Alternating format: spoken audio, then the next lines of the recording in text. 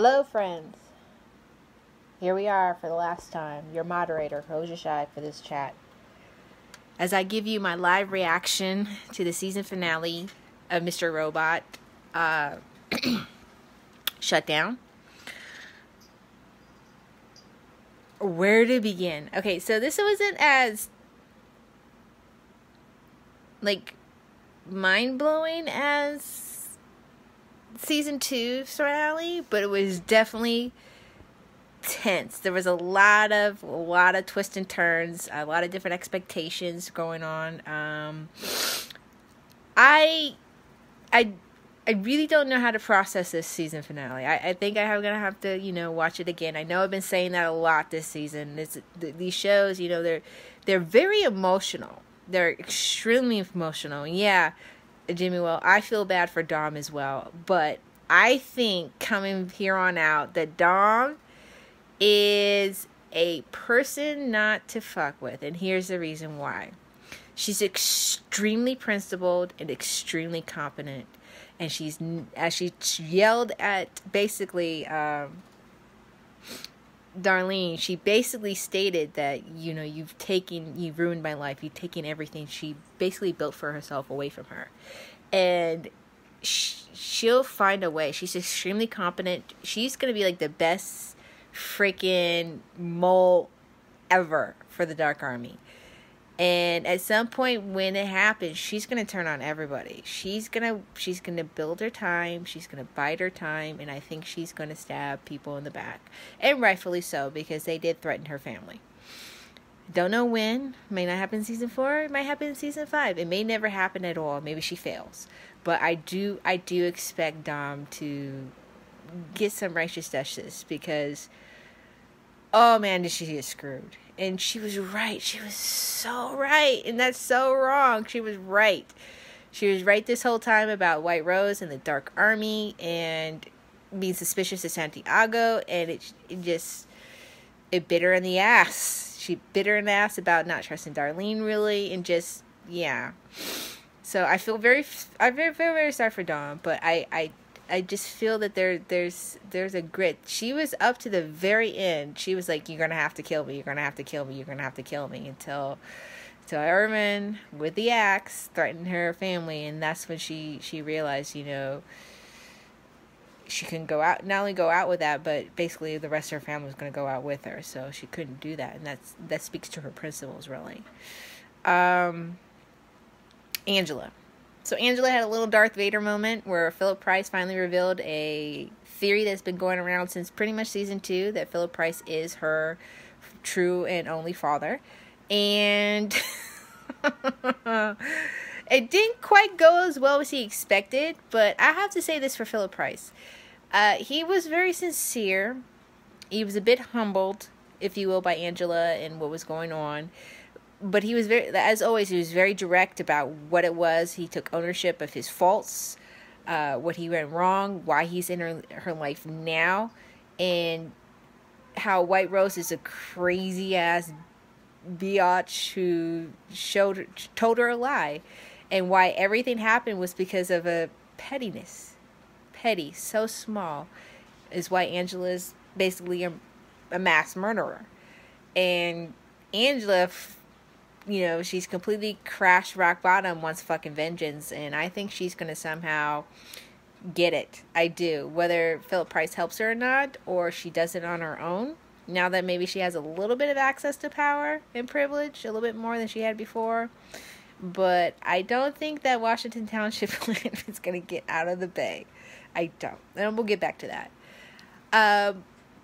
But that kind of went as expected. I theorized a lot of people that, maybe Price is going to die, Darlene was going to die, Dom was going to die, and none of those people died. The one person that, maybe some people said that Grant would die because he's going up against Elliot, but I did not expect him to take his own life. That's shocking. So there goes the end of #Grant Rose. But some great insight into Irvin's character and the relationship he has with White Rose, and how he was once upon a time that attaché, that person right beside White Rose. So it speaks to a little bit about the character of White Rose herself, And a little bit about Irvin adds a little bit layer to him. He's not the kind of downtrodden con man, henchman, fixer person. You know, he was a bit of an elevated status, and maybe he really does have an elevated status. That's why he was able to walk away like he did and basically not only pissed off Grant, but ashamed him a little bit. I hope that Bobby Carvel comes back for season 4. I think he is, but, you know, nothing is confirmed. I think he was a great addition. It'd be interesting to see, does he finish his novel, what his role is to play for season 4. And I have some thoughts on what I think season 4 may or may not be. Of course, it's all going to go to crap, probably. Darlene. That last teaser end bit, you know, she somehow survived this. She finally got Elliot to reveal what really happened with him and his father in that window, and how he jumped out, as some people said, you know, things weren't quite right. And it appears that Elliot may have been experiencing dissociative personality very early on in his life, which is intriguing. It might be a family history thing, given that we've only seen his mother once in the present time, and she's catatonic. So there might be a history in the family, not sure. But the fact that he was swinging the bat around, that he had the camera, what was in the camera? What was different about the camera? Was there a picture? Was there an image? What was going on with the camera? It'd be interesting to see how that breaks down, how that all works out. I think there's a little bit more, not too much more to reveal about that scene, but I think they revealed everything there is to know. And it's interesting how Darlene is like his memory bank, if you will, of basically his life. Because he's basically either erased, distorted, or changed, or undone things in his life to fit the narrative that he needs to do the things he needs to do. But that last teaser bit where Darlene's walking with the lady in the night and dropping herself off at her brother's house, and guess who pops up? You know, I thought, you know, she was gonna get hit by the car. I thought that maybe she might have pissed the people off in the car, and they were just gonna turn around and get her. And then when they came out of the car, and the streetwalker was like, I'm booking it. And she said, oh, those vatos are coming. And Darlene's just standing her ground. And guess who one of those vatos was? It was Vera, the brave traveler, back. Oh, he's been gone for 2 seasons. We've been asking where he's been. You know, is he ever going to come back? And bam, right here when Elliot is at pretty much his most vulnerable, really. He's undoing the hack. Allegedly, I'll get back to that. Just barely scraped by the skin of their teeth out of the Dark Army. And here pops up Vera. I have no idea what his part's going to be in season 4, why he's back. Did White Rose send for him? Is he there of his own accord? Because he is a pretty smart person. He's a highly intelligent person, okay? He may be in a bad business. He may be doing stupid things. He may be a bit impulsive, but I don't think he's a dummy. And I think he knows that Elliot's probably responsible for the 5/9 hack. Just for the sheer fact that Elliot got him out of jail and was one of the ones kind of sort of responsible for snitching on him. Not necessarily for setting up, but snitching on him, definitely. So maybe Vera's here to see, you know, what's good, if you will. Yeah. So there's that surprise we have to look forward to and speculate all the way until whenever season 4 debuts. So we talked about Dom. We talked about Darlene. Santiago. I know a lot of people have sympathy for Santiago. Maybe they had his mother. He had all his pictures of his mother in that locked drawer, so I'm assuming his mother was somebody they were going to do something to. And like a good son, he tried to protect her. He even tried to protect Dom, but I think he went about it in a very poorly, bad fashion, and that's why he got. He was a dick. He was a dickhead, as Irvin said, and Irvin killed him. And now Dom is the mole in the FBI. He was just a shit, really. So while I kind of understand why he was in this predicament, they must have threatened his family just as they threatened Dom. I'm not sad he's gone. I'm not. I'm just very sad that Dom isn't in his place. I think she'll do a better job than him as far as job-wise goes, but she's working for the Dark Army, and she's a traitor to the country, against all her ethos and things of that nature. I'm not so sure from what we know about Santiago that what he was doing is against his ethos. But yeah. So he got. No Tyrell Wellick. Not even a hint of Tyrell Wellick in the episode, really. It'll be interesting to see if he ends up becoming the CEO in season 4, because we know Philip Price is going to be out the door. Just from the conversation and the backgrounds that we've been seeing with the martial law, the fact that the Washington Township plant has having a difficult time getting out because there's a martial law that should clamp down the Coast Guard as the way, and we'll get into that, but the Coast Guard has the harbors on the clamp down. Things are difficult to get out. You have to be in your home by 9 p.m. E-Corp is considered going to shit, and we have this E-coin everywhere. And somehow the 5-9 hack is going to reverse everything. I think the Lady of the Night kind of hinted to Darlene that's very naive thinking. And it really is. It really is very naive thinking that somehow turning everything back on is not an IT solution. Turning it on and turning it off is not going to fix it. I think it may in fact make things worse. And it may make E-Corp stronger than ever. What else? I think that kind of covers everything there for everybody else. So, Elliot. I'm going to say most of my Elliot thoughts for the main review, but he's no hero either. And he still thinks he is. He still thinks, even though he accepts and acknowledges that he's responsible for it all. But he still thinks, after he got out of the Dark Army barn situation, that he can still save everybody. They can still save everything. And yeah, dude, you're a bad guy. You're a bad dude. He even part of himself, Mr. Rowe, admitted that he would have still gone with the 71 building blow up. He's a bad dude. And yes, somehow, because he himself, was responsible for those keys. Oh my gosh, it's just a little crazy. It's a little crazy, okay? I don't know what season 4 is going to bring for him, but he still thinks he's going off the 1% now that he knows about Philip Price and White Rose and who all the players are. It's like back to the beginning, really. But I do feel that even though he has these decryption keys, I'm wondering if it does what he thinks it does. Because I still think Mr. Robot's not an honest fellow either. He's not honest with himself. So it'll be interesting to see.